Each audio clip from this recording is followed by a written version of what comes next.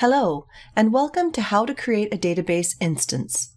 After completing this lesson, you will be able to understand basic concepts related to cloud databases, database service instance, as well as demonstrate an example of how to create a service instance on an IBM DB2 warehouse on cloud database. A cloud database is a database service built and accessed through a cloud platform.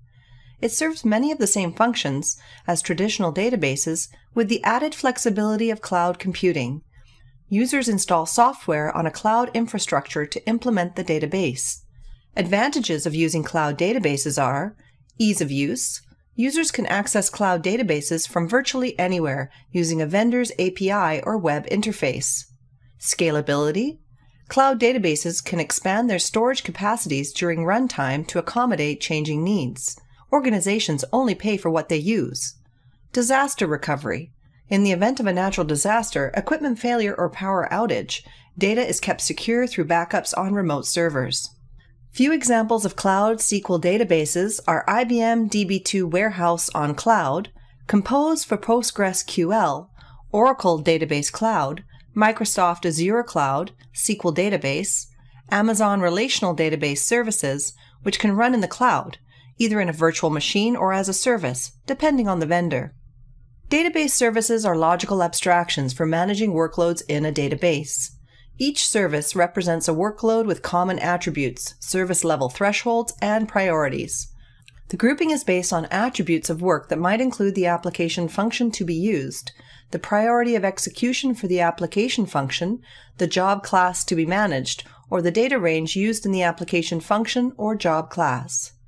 An instance of the cloud database operates as a service that handles all application requests to work with the data in any of the databases managed by that instance.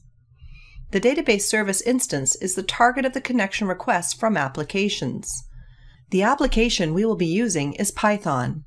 When a connection has been completed, your Python code sends SQL statements across the connection to the instance of the database. The database instance then resolves the SQL statements into operations against the data and objects in the database. Any data retrieved is returned to the application. Now let's see how a database instance is created for DB2 Warehouse on Cloud. IBM DB2 Warehouse on Cloud is a SQL database provisioned for you in the cloud.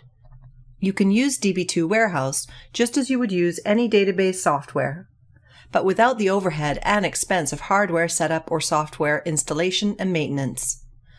Among the service plans offered for DB2 Warehouse, you can use the data warehouse to store relational data, analyze data using built-in analytics, or by connecting your own apps. The DB2 Warehouse database can be provisioned on IBM Cloud and for AWS. Now let's see how we can set up a service instance of DB2 Warehouse. Navigate to IBM Cloud and select the DB2 Warehouse on Cloud service. Type a service instance name. Choose the region to deploy to, as well as an org and space for the service. Then click Create. You can view the IBM DB2 Warehouse service that you created on your IBM Cloud dashboard. You should be able to see details related to connection configuration when you open the web console for the DB2 Warehouse on Cloud service.